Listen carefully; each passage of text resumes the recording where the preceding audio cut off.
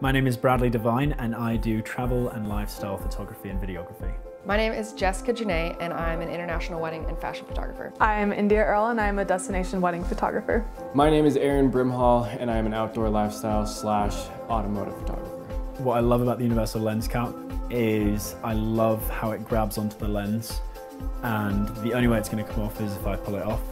I love that it does fully protect what's most important about my lens and the glass.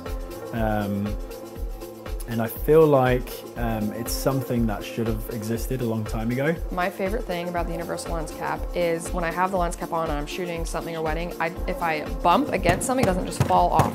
So I like that these really grip your lenses super hard, and so no matter what happens, it doesn't fall off, which is glorious.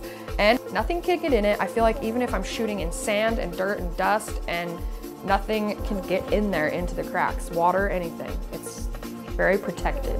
I love that it's universal because I can put it on both ends of every single one of my lenses, and it's so much nicer for travel, so I don't have to like pack every single little type of lens cap for each specific lens. I keep way better track of them and it keeps my lenses protected, throwing them in and out of bags and stuff like that. What I like about this the most is, you can put it in your pocket, whenever you need to. It's not like in there as like a big old bulge.